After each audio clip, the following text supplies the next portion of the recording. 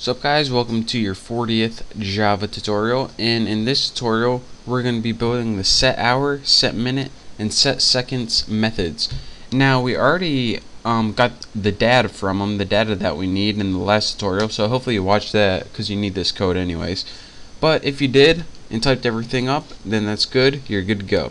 So let's go ahead and build first the set hour function, or excuse me, method. It's the same thing as a function pretty much. I just spent around C++ all day. So anyways, public void, since it doesn't return anything, and set hour. And what argument does this take? Int h. It takes just the hour, since again we're only setting the hour, nothing else. Now in this, what we want to do is check if the data is between 0 and 24, and if it is, it's valid. If not, we're just going to set it to default like 0 or something, and by or something I mean 0. So let's take that hour, and first let's make a simple if statement. Is the hour greater or equal to 0 and, where's my and? 7 right there. Again, I put stickers on my keyboard, so it's kind of annoying. And is the hour less than 24? You're gonna say, alright, if that is true, then you can go ahead and use the hour. Else, if it's not true, go ahead and put 0. So again, this is a conditional expression, or it's pretty much just the same as an if statement. What this is going to do is check if that hour is between 0 and pretty much make sure that the hour is greater than 0 and less than 24, and if it is, use it. If not, use 0. So now do the same thing for minute and second, except when we use this, we want to change hour, minute, and second, and we also want to change this minute and second, and we also want to change this minute, and don't use a capital, and second, and also want to change this minute, second, and instead of having, let me check this data real quick, minute, instead of having 24, you want to change these to 60. Since with minutes and seconds, it doesn't need to be between 0 and 24. It needs to be between 0 and 60. So that's why we do that. So now that we got our hour, minute, and second built, what's this say right here? Duplicate method, second, hour, and type 2. That's good. We're good to go. Hour, minute, second. What we need to do, this is what it was saying right here.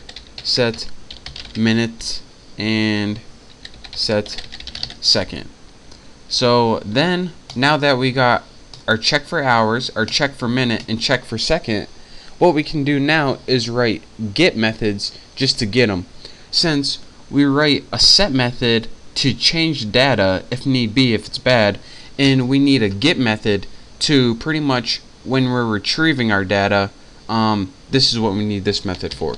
So let's go ahead and write public int, and the first one we want is get hour. So get hour, and this is going to take no parameters, and what it's going to do is, this is the easiest thing you'll do all day, get return hour right there.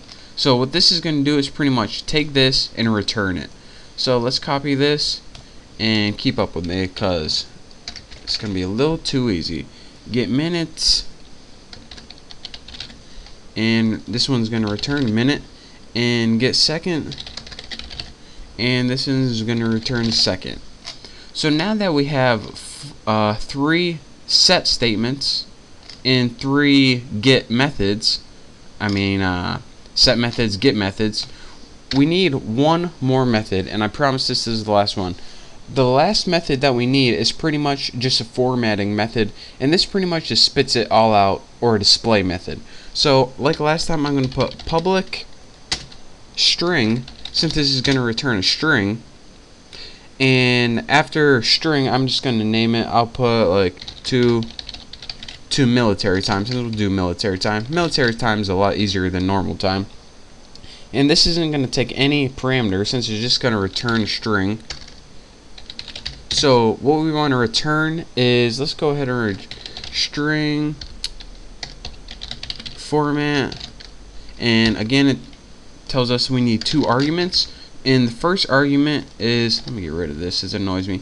The first argument is how we want to format. So we want to format %02D, %02D, colon, %02D.